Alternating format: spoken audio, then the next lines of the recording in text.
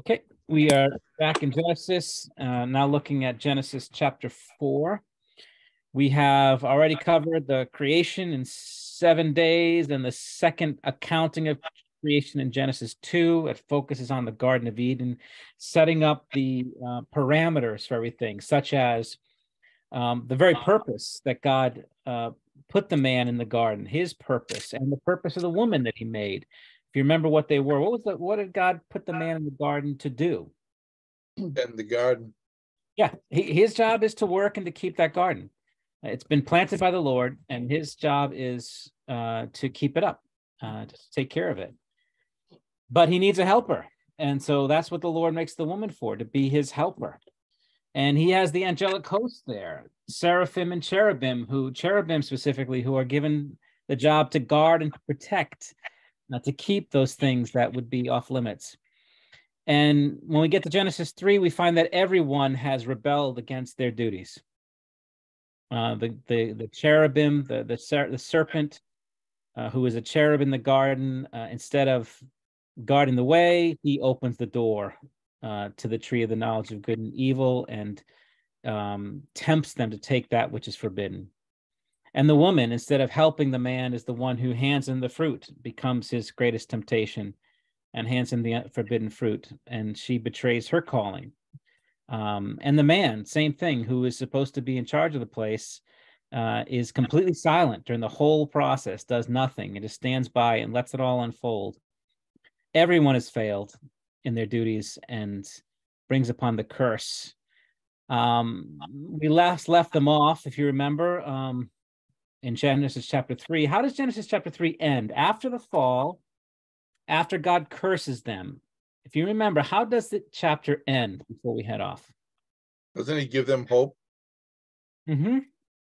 And what are the signs of hope that he gives them?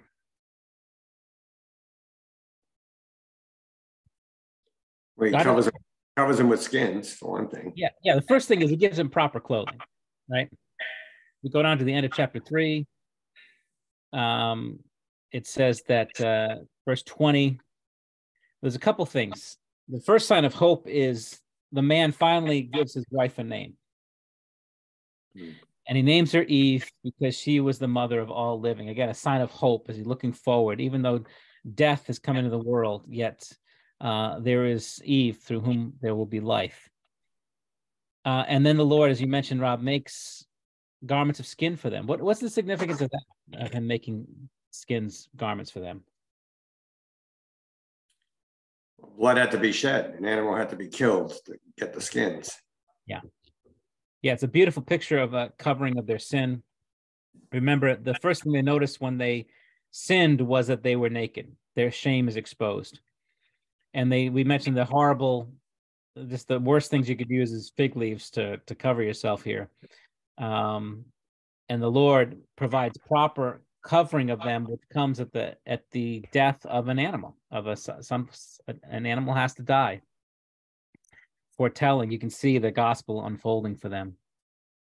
And then to further, as an act of grace, I would say, he keeps them from eating the tree of life and living forever. I'm going to ask you a question. Why might that be considered an act of kindness and grace to not allow them to eat from the tree of life? Because they live with sin for the rest of their life. Yeah. To live, it'd be like The Walking Dead. To live with sin for eternity is an awful thing. And so the Lord, out of his mercy, holds off. He doesn't destroy the tree of life. He just guards it and takes it from them. And if you remember when we went through Revelation, it will return. It will return at the end, once sin is atoned for in the new heavens and the new earth. All right, so that's where we left off. And now we enter some of the dramas here. But I want to remind you of one more thing here that's going to be sort of the theme for things coming up. Let's read this one more time. This is Genesis 3:14 and 15, the curse of the serpent. And that sort of informs the struggles that are going to ensue in the book of Genesis. So Bob Thomas, would you read that for us, for chapter 3, 14 and 15? Yeah. The Lord God said to the serpent, because you have done this, cursed are you above all livestock and above all beasts of the field. On your belly you shall go, and dust you shall eat all the days of your life. I will put enmity between you and the woman, and between your offspring and her offspring. He shall bruise your head, and you shall bruise his heel. Yeah. That verse there, I think, is really key to helping us understand the stories, the narratives that unfold, especially in Genesis. There's now a battle on earth now between the offspring of the serpent and the offspring of the woman. And so you're going to see many battles like this where two forces, two people, two groups are at odds with one another. They are, and one is the aggressor, one is the violent one, and one is the sort of the innocent, more passive one. And you're going to see the battle unfold where the one representing the serpent, the aggressor, the one who will attack and bruise the heel, will strike the one who was the gentle one, the lowly one, who is of the woman, of the character of the woman, who will be bruised, but in the end, he will rise victorious in the end of it. When it talks about the offspring of the serpent, is he talking about the other fallen angels? No, he's not. So again, we talk about offspring or children of something. Children, well, in one sense, the answer to the question is yes, kind of, but not only that. So the children of something is not just that which comes by blood, but that which shares the same nature and aims as the original. Well, that's why I was thinking the other fallen angels, because they're not his blood. Satan doesn't have children per se, but yeah, exactly right. I think let me correct myself there. Yeah, I think you're right. That is included in it, but also people are included in that too. Remember, Jesus says that the Pharisees their father was the devil, right? Because they shared he was a murderer and they're murderers, and so he's a liar. They're liars, and we're children of Abraham. We don't have a drop of his blood in us, but we share his faith. We have the faith of Abraham. Okay. So let's move down to this next. This is the first, we could say this is the first battle in this long war between two brothers, a story we know well. And let's go read through it and kind of catch up some of the details here. So Claudette, would you start us off here, verses 1 to 7? Now Adam knew Eve, his wife, and she conceived and bore Cain, saying, I have gotten a man with the help of the Lord. And again, she bore his brother Abel. Now Abel was a keeper of sheep, and Cain a worker of the ground. In the course of time, Cain brought to the Lord an offering of the fruit of the ground. And Abel also brought of the firstborn of his flock and of their fat portions.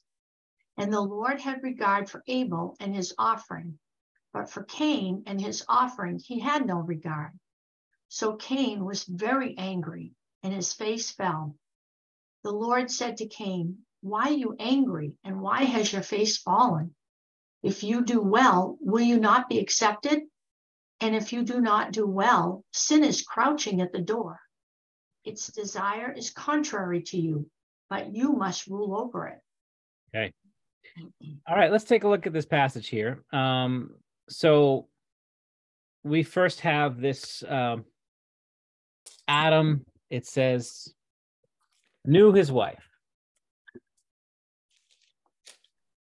and she conceived. Okay. And her name, she calls him Cain. What does the name Cain mean? Does anyone have a note on that?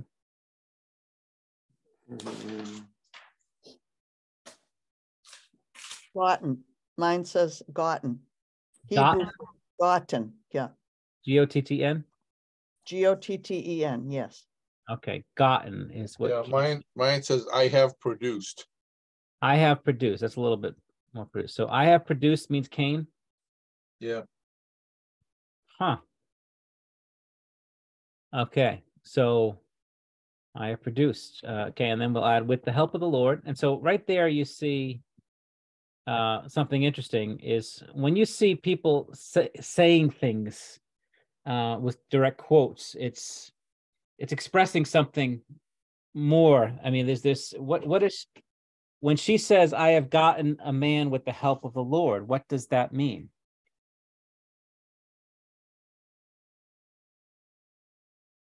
The baby was sent to her by God.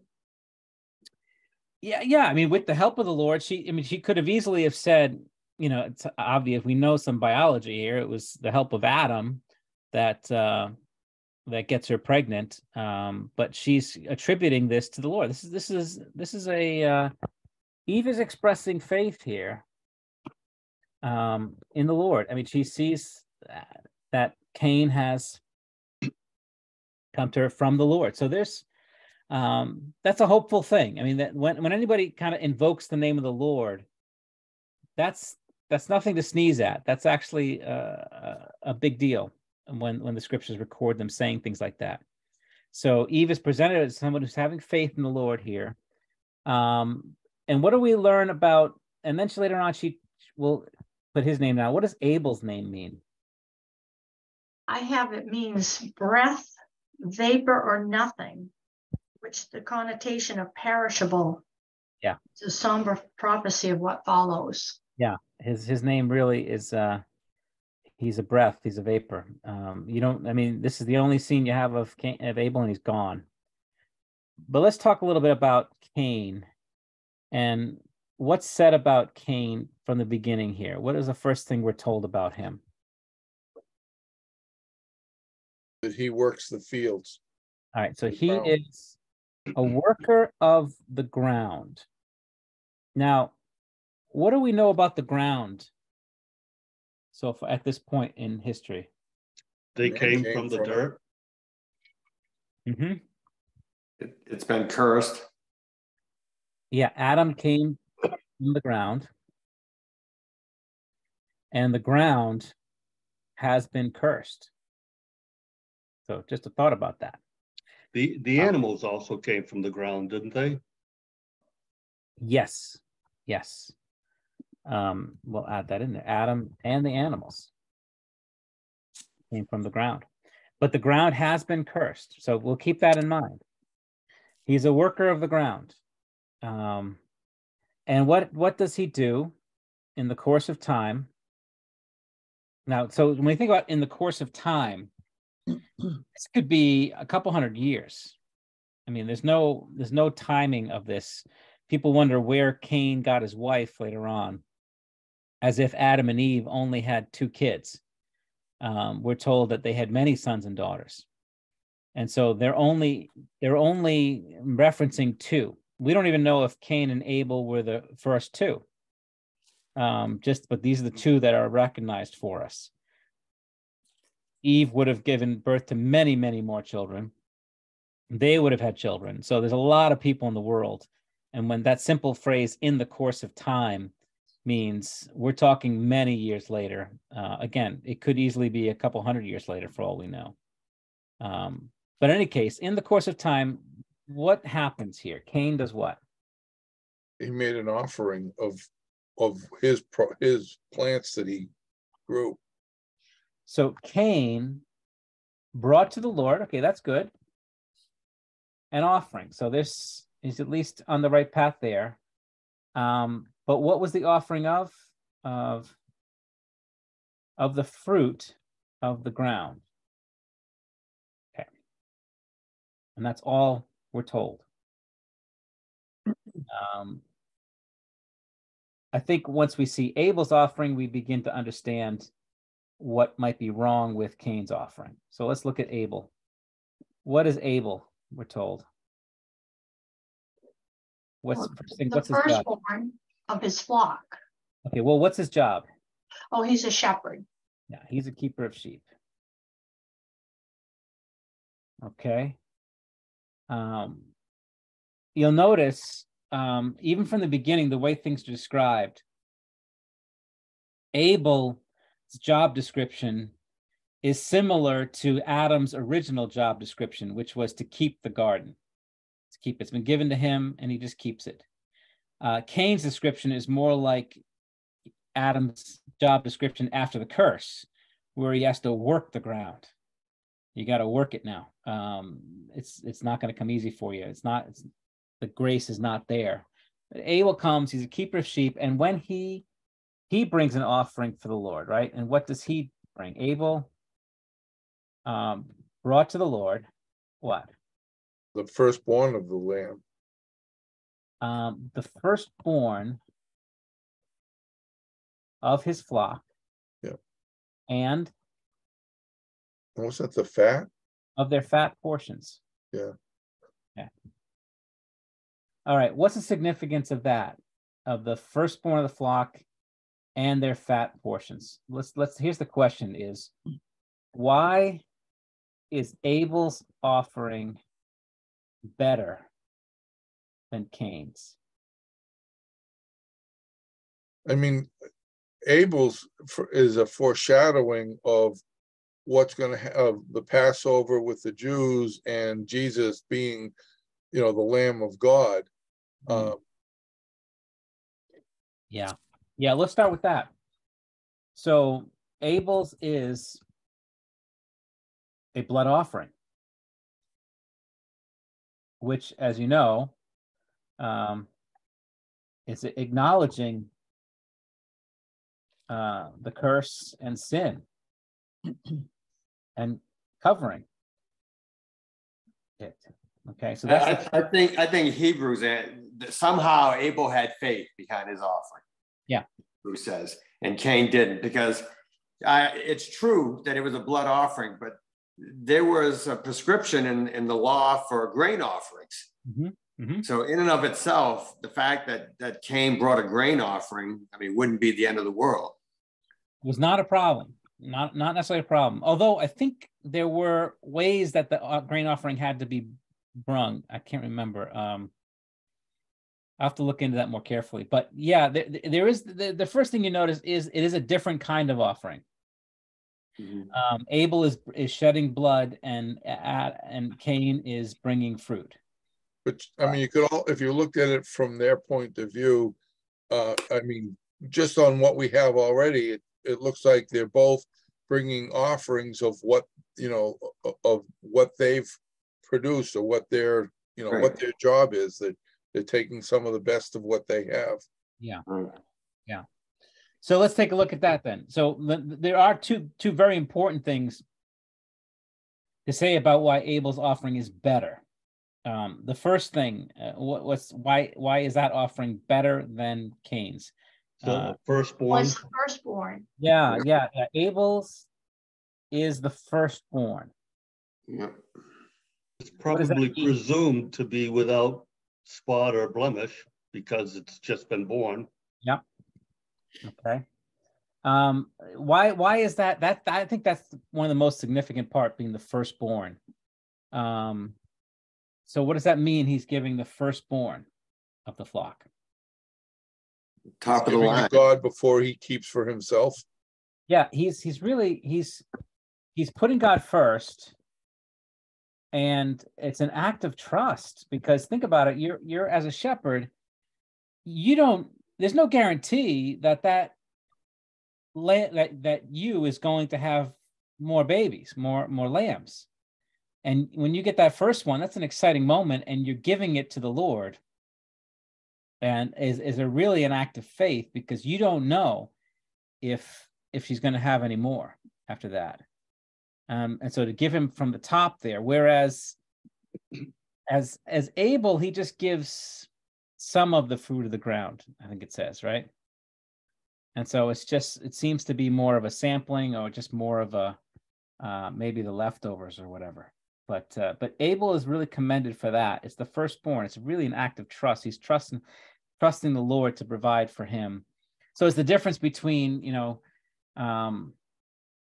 giving the Lord the first portion of your paycheck versus whatever's left over at the end of the week. Yeah, there's a big difference between the two. One is an act of faith, trusting the Lord to take care of you, when you honor him with the first fruits, and the other is just well, let's see how it goes, and then we'll give him whatever's left over, which is not so such an act.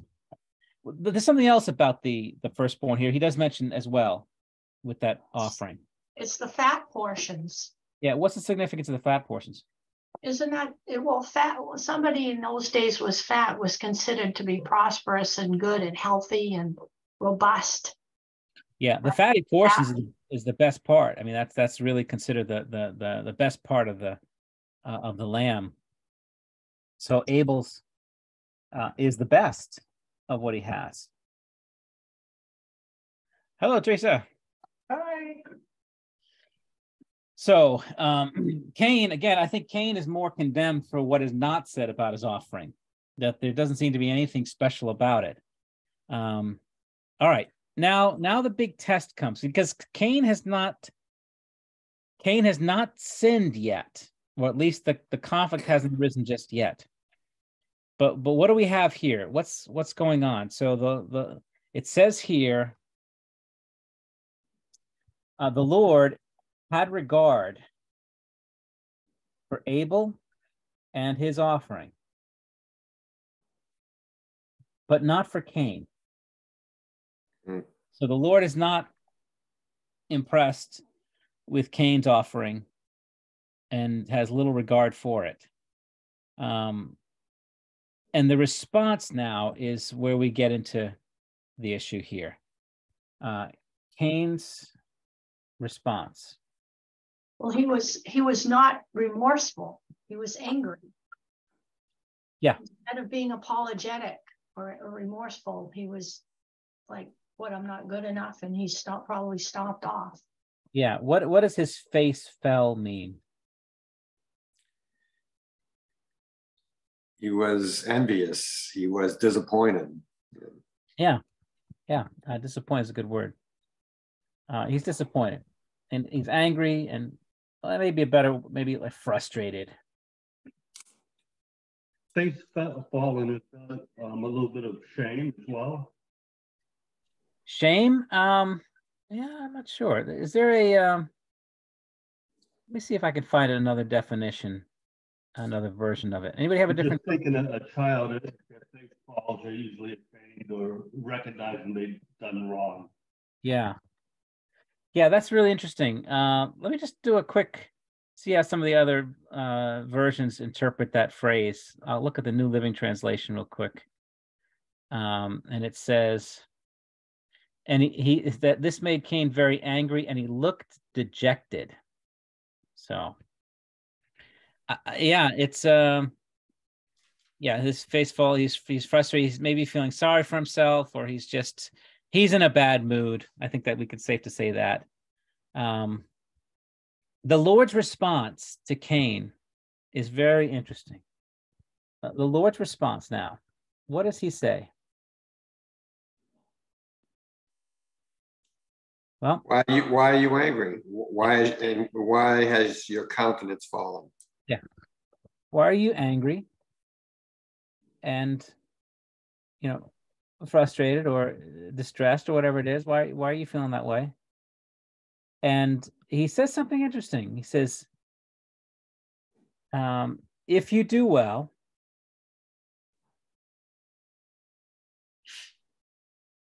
will you not be accepted? What does that mean? If you do well, will you not be accepted? It's interesting. The NASB says, if you do well, will not your countenance be lifted up? Ah. Okay. Basically, yeah, if you do what's right. So basically, I would put it this way: get this offering right. He's giving him a chance here to fix this problem here. Get this offering right, and things will go well. You will do well, right? I'll put it this way: all will be okay if you just get it right. Learn from this. I mean, it's kind of one of those things like if you're a coach and you're you're dealing with little kids and they're up there and they're striking out all the time. And they're frustrated and angry every time they strike out, but they're holding the bat upside down. They're holding their hands are all wrong, and they're just doing everything wrong. And they're getting more and more angry and frustrated. Say, look, listen, if you do right, it will work for you. And doing right means you need to listen to me, and let me show you how to do this. Take some instruction. Now, at this point, what should Cain do at this point? If he wanted to do right and get this right, what should he do? Ask God what he wants him to do. Ask God what he wants him to do. Yep. That's one way. One of the things I see here is that anger is an emotion. Mm-hmm. And at the very end of that paragraph, it says you must rule over it. So it's like, control yourself, rule over your emotions. Yeah, he describes it as the sin crouching at your door. Mm-hmm. But yeah, that sin, this is the devil's brew here. Keep this in mind. This is the serpent now coming. The devil crouches at your door like a lion, waiting to devour you. The serpent crouching, ready to strike, waiting for the right moment. And it is a callback to that. And yeah, his anger and his frustration here are going to be big in this. So, but one of the things that if he really wanted to do this right, other than God, who should he go and talk to? Abel. Abel got it right. Abel did everything right, and the Lord was pleased with him. And if Cain wanted to do it right, he should go to his younger brother and learn from him. Well, good luck with that. But this is the rub here. This is the moment. And why would Cain not do that? Why would Cain not? Pride. Yeah, isn't it? It's pride. And so you see that now we see this. Okay, so when the Lord says the warning, this is the Lord's warning, is this: sin is crouching at the door. And it says desires is contrary to, or its desire is to rule you, or its desire is for you. Basically, what did Cain do that was so bad, Pastor? Say that again?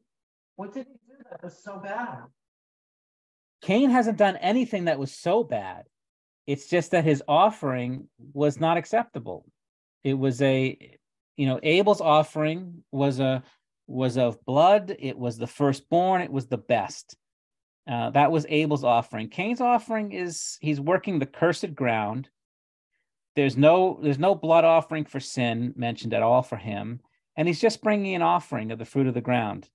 It's nothing special. That's the issue. It's nothing special. Now, God isn't that what? Oh, sorry. Sorry, let me just finish that point. So God is not punishing Cain here. He's just simply saying that his offering it's not good enough. It's not acceptable. And so he doesn't punish him for that. In fact, he gives him instructions now. So, don't be, and Cain is angry because he's not getting the reward he wants. He wants some kind of regard, some kind of blessing, and maybe there's some physical way that God showed his pleasure with Abel's offering that he didn't do with Cain's. Cain is angry and frustrated. The Lord is not punishing him. He's just not accepting it. He said, look, I'm sorry. It's kind of like, look, if you go to the store and want to buy, a car or whatever, and you only have $100, they're going to say, look, no car for you. We don't sell cars that cheap, right? We're not punishing you. We're just saying that's not good enough. Not good enough. So he gives them the warning. But Claudette, you wanted to say something. Sorry. Yeah. Well, I was just thinking that really the offering is like a form of worship, right? So it's like when we pray in the morning, we do adoration. We say prayer of worship and praise, and we try and I think we all do it very heartfelt. Yeah. But it's like people who worship the Lord say words that come out of their mouth of worship, but it's not heartfelt. Yeah. It's just they're going through the motions. Yeah. So Yeah. it's like Cain was just going through the motions of offering what he had to offer, but Abel did it, and it was heartfelt. He was really worshiping the Lord with all he had. Yeah.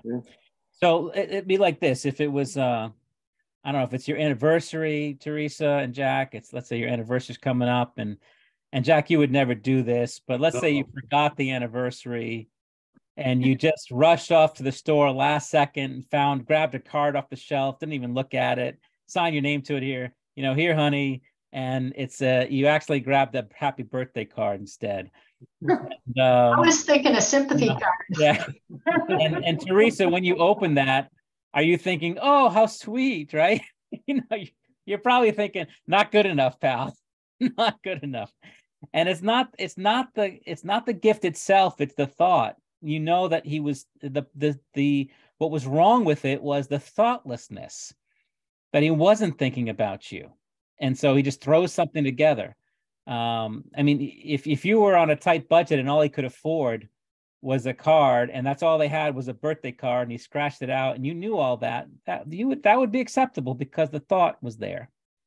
So that's just gotten me in trouble. Oh, I'm sorry. So you did send him a birthday card on your anniversary. The truth comes out. All right. So sin is crouching at the door, and its desire is for you. But he says, but you must rule over it. All right. Pastor, is that, I won't say reflection of, but going to what Paul said with, I do what I don't want to do. I don't do what I want to do.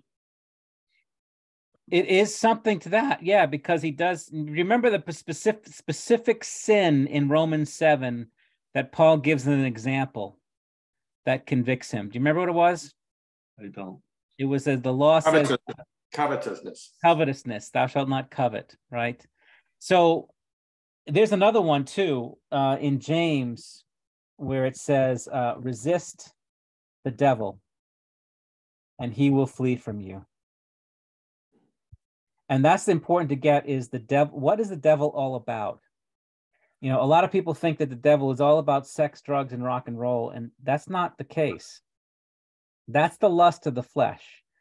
That's something different. The devil is a different form of evil. And his evil, as you mentioned already, look at what Cain is dealing with here. He's not dealing with lusts. It's not like Esau, who sells his birthright for a bowl of soup. What is Cain dealing with right now? The first word that came to your mind when you read this story, what's Cain dealing? What is his sins? What's his temptation right now? Is envy? Absolutely. Covetousness, envy. We'll call it bitter envy. And there's another one. Pride. With it, and pride and selfish ambition. This is what James calls the wisdom of the demons. Mm-hmm. They're driven by bitter envy and selfish ambition, or we would call pride and bitterness, pride and envy. This is the devil's brew, which is why those who share in the devil's sins of pride and envy, those are the ones who become the murderers. Why do people murder? Why do they do this? Is it often specifically, it's typically because there's a bitterness toward the other person, an envy of them, or a bitterness in some way, or pursuing a selfish, ambitious gain over this. You become like an animal. You become like a serpent on the road, a beast, when you have this. And this is the temptation. And now the challenge for Cain is, what will he do? Will he resist the devil, resist his own envy and bitterness and selfish ambition, and humble himself and turn with a soft heart and learn from his brother? That's a hard thing to do for an older brother to learn from a younger brother. I think most of us could admit we've had Cain-like moments in that when we do something for God, no matter what it is, even if we give money or we do whatever, and things in life do not go well, we are ticked off at God. we've done something for you, and what have I got? Cain expects something. Yeah. Like Yeah. we expect something in those situations. Like he somehow owes us something. He's indebted to us because of what we've done for him. And Cain feels disenfranchised. He feels the victim. This is why why I can't stand the woke ideology that is so prevalent among our young people today, is because it promotes victimhood. Everyone's a victim, and that is the devil. That's what the devil does. The devil thinks himself a victim. You know, he really does. He believes he's been cheated, that God has not been fair to him. He's been cheated, and he's driven by a bitterness. And so all these groups that they are appealing to, the LGBTQ, the racial injustice, all those things, it's like they're driving people to think of themselves as victims and feeding their bitterness and envy and their selfish ambition. And it's an awful thing. It's an awful thing. And it has to be resisted. You can't flee from it. You have to resist it. You can flee the lust, you can flee the drugs, you can run away from drugs, you can run away from sex and all kinds of things like that, but you cannot run away from pride and bitter envy. You have to resist it and humble ourselves with it. So that's Cain's challenge. Well, doesn't turn out too well for him, does it? So let's take a look. Doesn't this remind you of Esau and Jacob in a way? Oh, Esau was the older, yep. Jacob was the younger. Jacob was the one that got the birthright from Yep. is Isaac, and Esau wanted to kill Jacob. Yep. Joseph and his brothers, same thing. Even Ishmael and Isaac have moments like that too. I mean, this is a common theme that you're going to see again and again. This is the serpent, the son of the serpent, and the son of the woman. So let's go pick it up from here. Let's see, where do we leave off here? Rob, Roy, let's do. I don't know. Let's go verses 8 to 12. Let's do that. Okay. Cain spoke to Abel, his brother. And when they were in the field, Cain rose up against his brother Abel and killed him. Then the Lord said to Cain, where is Abel, your brother? He said, I do not know. Am I my brother's keeper? And the Lord said, what have you done? The voice of your brother's blood is crying to me from the ground. And now you are cursed from the ground, which has opened its mouth to receive your brother's blood from your hand. When you work the ground, it shall no longer yield to you its strength. You shall be a fugitive and a wanderer on the earth. You know, I think I'm going to call this section the fall of Cain. The devil has come to him just like he did. The serpent has come to him just like he did to Eve and Adam. And he does not resist him as he's supposed to. He does not rule over him. And so what happens with him? The first thing that happens, he says, Cain spoke to Abel, his brother. What does that mean? Spoke to him. Confronted him. What's that? He confronted him. Is it that what he does? He confronts him? Prior to killing him? Or... So yeah, that's the question, is what does he say to him? Is it a confrontation with him? Say it again? Maybe he's trying to console That Abel's trying to console Cain? him. Interesting. Yeah, we don't know exactly what was said here. So is Cain confronting Abel? So in mine, it says, Cain said to his brother Abel, let's go out in the field. When they were in the field, Cain attacked his brother and Abel killed him. Oh, interesting. There was a footnote there. Let me see if I got that. That sounds like he schmoozed him into the field. It was the setup. It's a setup. He deceives him. Hey, let's go out in the field, brother. Cain spoke to his brother. And in some of the versions, it says, let us go out to the field. All right, we'll go with that. That seems to make some sense.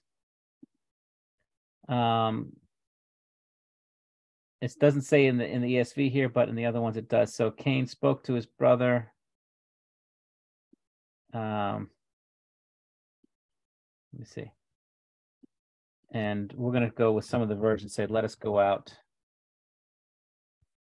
So he lures him out to the field.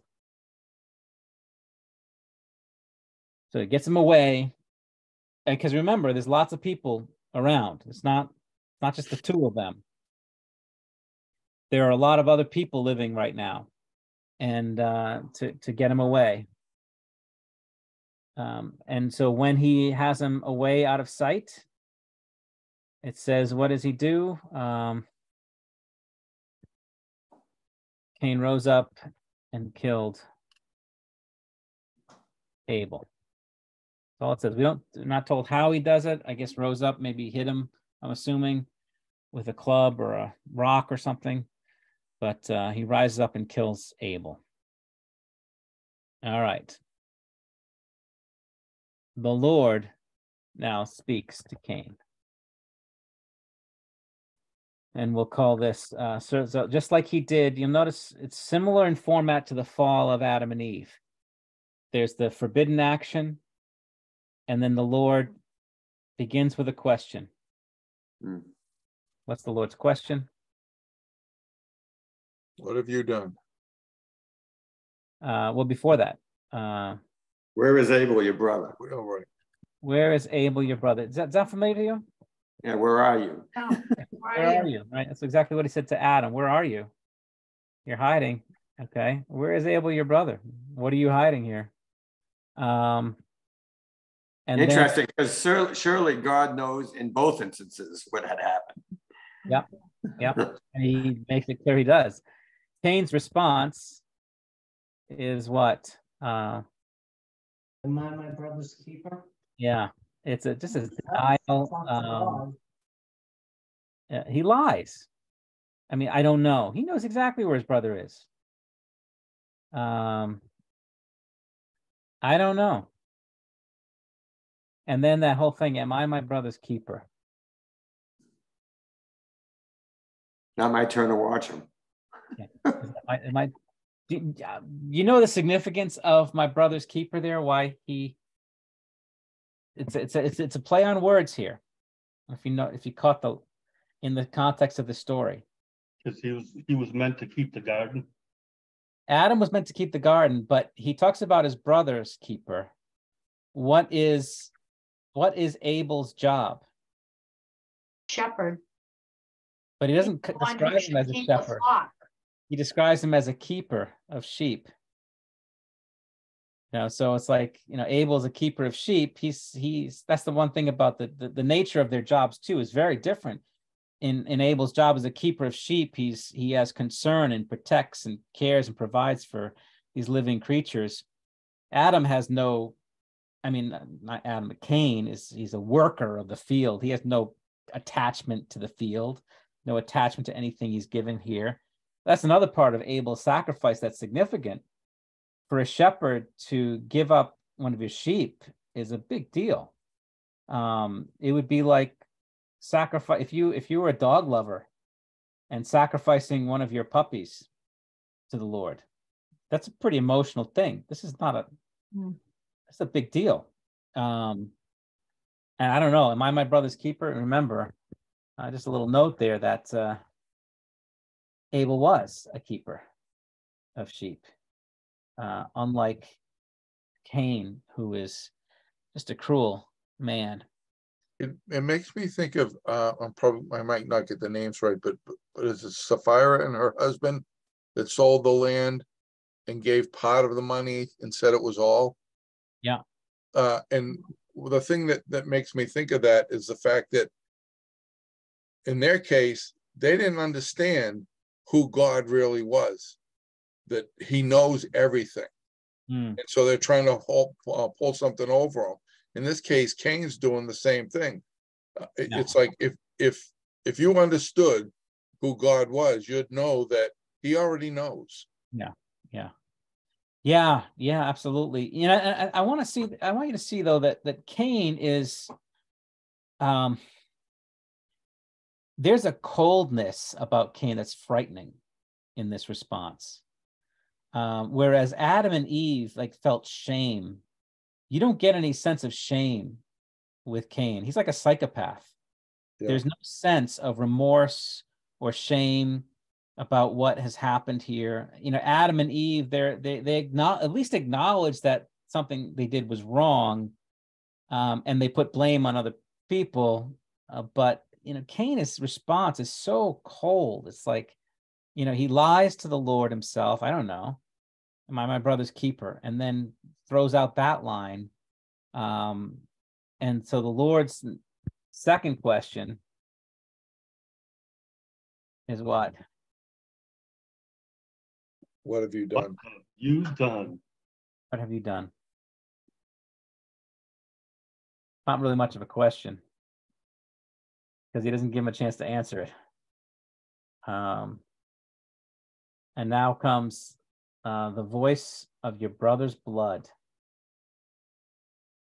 What does that mean? The voice of Abel's blood is crying to me from the ground.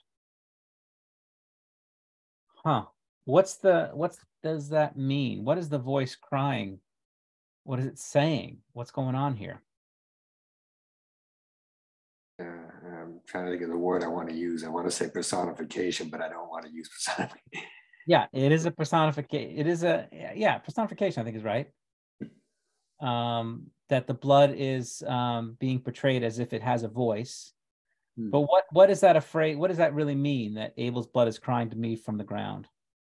It doesn't just go away. I mean, God remembers his people.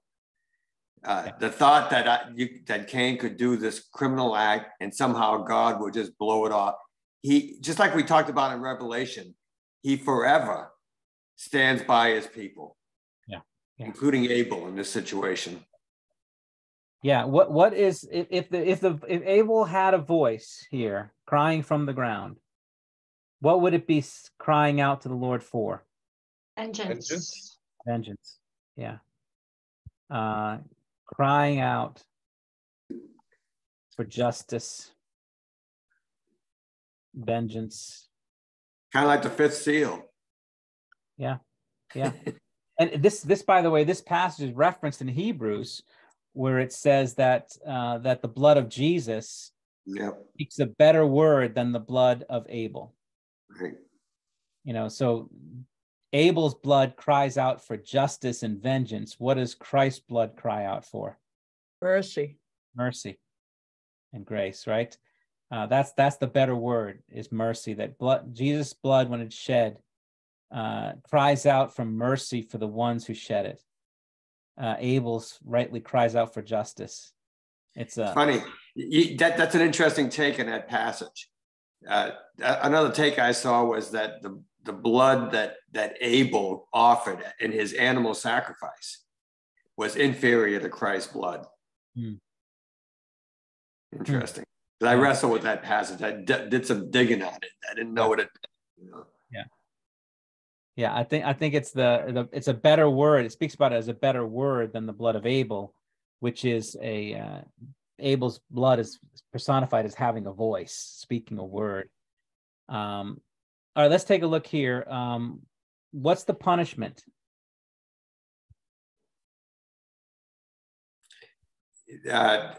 Cain is the ground is cursed, and he's cursed. I mean, he is ejected from society in a sense.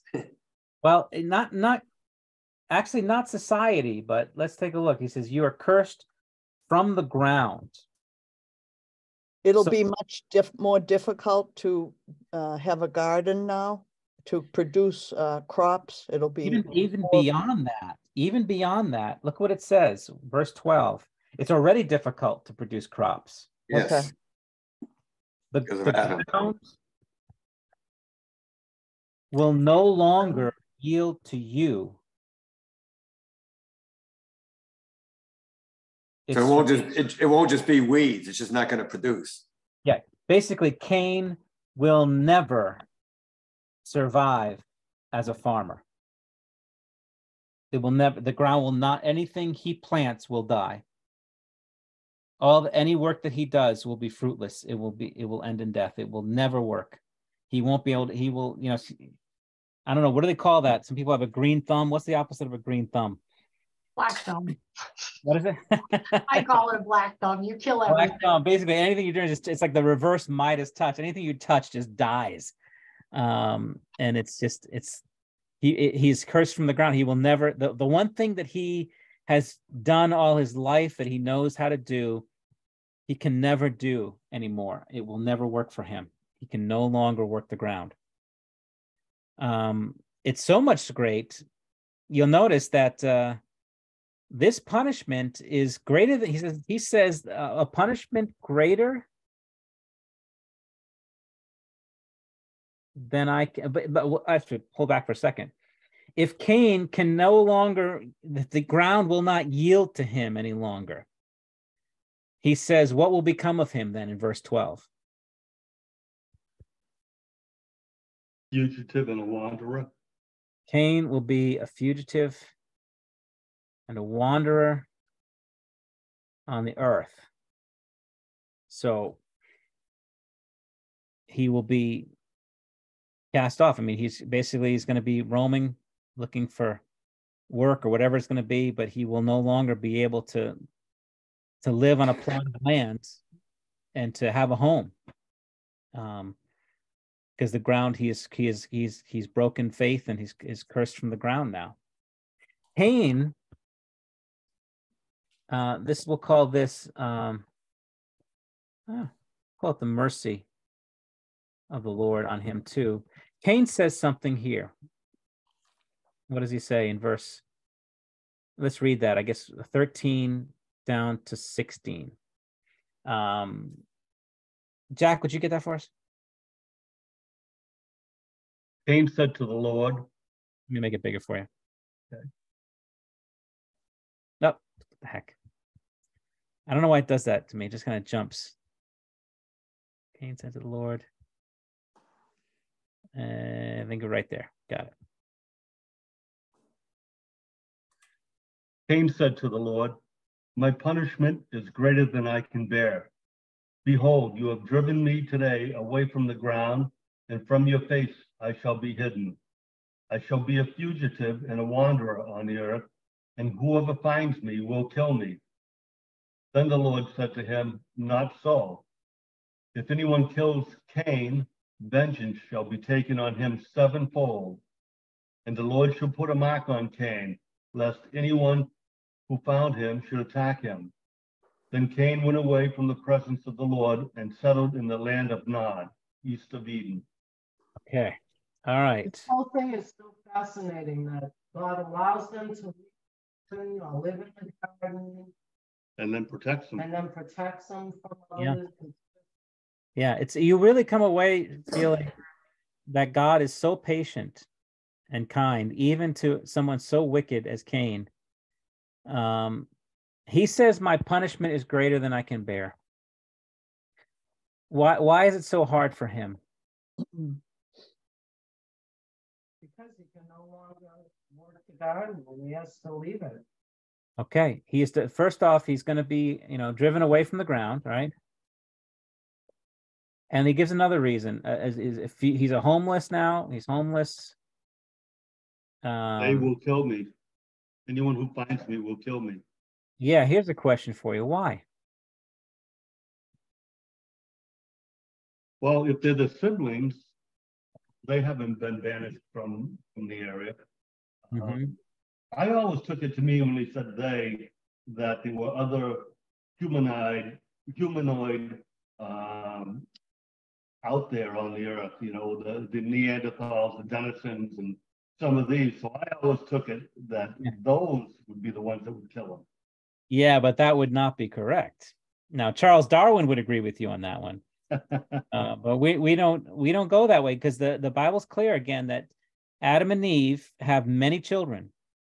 And this whole event happened in the course of time, perhaps a long time afterwards. So there's a lot of people on the earth right now. And if If your whole business is of producing children and God gives you the grace to do it, you know, even by today's standards, you can have a child a year if that's what your business is. And if he enables Eve to continue having children, and then her children have children, you know, it doesn't take that long. It could take, you know, in 20 years, you've got 20 kids. And let's say a good 5 of those 20 kids are able to have kids of their own too. And now you start multiplying and dividing, and you end up with a lot of people on the earth. And they're all related, of course. They're all part of the same family. And do you think that someone like an Abel would have friends? I suspect that there were a lot of people that loved Abel, that would have loved him. I mean, he seems like a stand-up guy. He is a keeper of sheep and he's out there, but his being missing would have become known. I mean, he'd be their uncle or their father, or their grandfather, or their brother, their uncle. He probably had kids too, for all we know. Right. They lived We don't know. But there certainly would have been an avenger of blood. That's the thing. In the Old Testament, there was this person called the avenger of blood. Do you remember this in the law? Yeah. That if someone committed murder, Right. there would be a close relative who would be considered the avenger of blood, who would have the right to go after that person and kill them and execute judgment against them. And then the cities of refuge if they were innocent and all that stuff. Yeah, and so now they could flee to a city of refuge so that they could get a court case. But if they didn't, then that person has the right. It's kind of like the Old West, where you get these bounty hunters, wanted dead or alive, and you go and find them and kill them, and they deserve to be killed. That's the thing. It's like they've committed murder. Cain deserves to be killed. And he knows that if he has to run from his home now and wander off as a fugitive, and he can't be self-sufficient anymore, well, he's going to have to be interacting with people, and they guarantee you someone is out there is going to kill him because of what he did. That's how it's like the Wild West before the law is really established. All right, so that's the punishment here. He says it's too great for me. And what does the Lord do to him? He says, not so. Whoever kills Cain, God will take care of him. If anyone kills Cain, vengeance shall be taken. God is saying it's not so, and then he's saying, but if it is, but if it does, it's kind of funny because not that he's contradicting, but he's taking both sides of it. That's not going to happen, but if it does. Well, if anyone kills Cain, that will be the punishment now. What does that mean, sevenfold? If someone kills Cain, vengeance will be taken on him sevenfold. They'll have 7 punishments instead of just 1, right? Well, what would be the 1-to-1 punishment is an eye for an eye, a life for a life. Sevenfold might be him and his children. Yeah. That's like your family now. You're talking, you kill, that's how it works with these battles oftentimes between tribes. It's like you have 2 warring tribes or 2 tribes that are living next to each other, and a person from one tribe kills a person from another tribe. They then retaliate by killing the family of the guy who killed him, not just him, but his whole family. That tribe then retaliates by attacking the entire tribe, and it just escalates from there. And so he says that will be, but the Lord will be the one to exact vengeance. And how will they know that this is the case? He's going to put a mark on them, on Cain. The Lord puts a mark on Cain. So before you move on, one more time, sevenfold means on his whole family. Well, sevenfold, you would say, is like, it's, if they stole something, they would have to pay back sevenfold. So if I stole 1 sheep, I'd have to pay back 7. So the idea of if anyone kills Cain, then not just he will die, but sevenfold. There'll be 7 that will perish because of that. It's So in other words, people in his family. Probably, yeah. Probably. It would be, it just multiplies the vengeance, symbolic way of saying it will not be in equal weights. It will be multiplied. The Lord puts a mark on Cain. Yeah, go ahead. 7 is the number of God too, right? It is. Yeah, it's a complete number of God. Yeah. And we're going to get to this later on when you get to Lamech, who says, if Cain is avenged 7-fold, then Lamech shall be avenged 70-fold, right? And that adds context to when Jesus asked about forgiveness. You remember how often? 70 times 7. 70 times 7, right? Which is the way that Lamech talked about vengeance. Jesus talks about forgiveness, turning it on its head. But this is the devil's brew here: vengeance, bitterness, envy, pride, vengeance, bitterness, envy, pride, anger, frustration, the victim. We're going to get justice for ourselves. That's the devil's talk. The Lord puts a mark on Cain. Yeah. My My Bible has a note on the mark. It says, probably a tattoo. The use of tattooing for tribal marks has always been common among the nomads of the Near Eastern deserts. Yeah, that's probably right. We don't know what exactly it was or where it was, but it communicates that Cain will be avenged by the Lord in some way. So he makes a public mark in some way that communicates that they would know what that means. And so Cain would be protected in some way. And we don't know what it looked like. We don't know how he did it. But just that God is showing some protection and mercy on him. And then it kind of concludes with the same way the fall of, you notice the flow of it? So similar to the Garden of Eden, the fall, right? You had the fall, the questioning, the curse, the punishment, and then even the mercy of the Lord providing some kind of protection for him, covering them with garments of skin, and then the sending away. To the east. Yeah. East of Eden. To the east. Away from the presence of the Lord. And keep in mind the east. That's always the direction when you want to go away from the presence of the Lord. Which is why New England is so miserable, right? We're the most of the country. To the east, away from the presence of the Lord. Okay, and that's where we're going to leave it off here today. We'll pick up with Cain next time, the rest of his story. So, any last comments or questions on this passage here? I guess it's not good to raise Cain. Yes, unless you're able, right? Then you can. All right. Hang on.